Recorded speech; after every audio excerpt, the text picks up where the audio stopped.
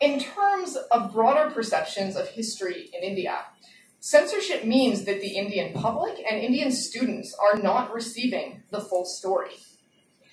Now, I think that this is not a particularly big concern here at AMU. You all have a superstar lineup of Mughal historians to guide you, right? So I'm not worried about you all. In fact, I'm actually sometimes linked with AMU by those seeking to criticize all of us.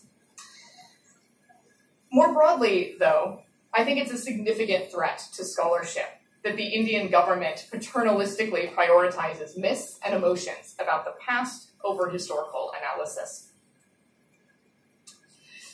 Even a lightly censored Aurangzeb, however, proved too much for many.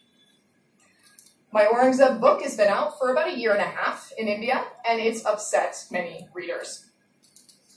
Here you see some of the negative viewpoints on my biography of India's most hated king.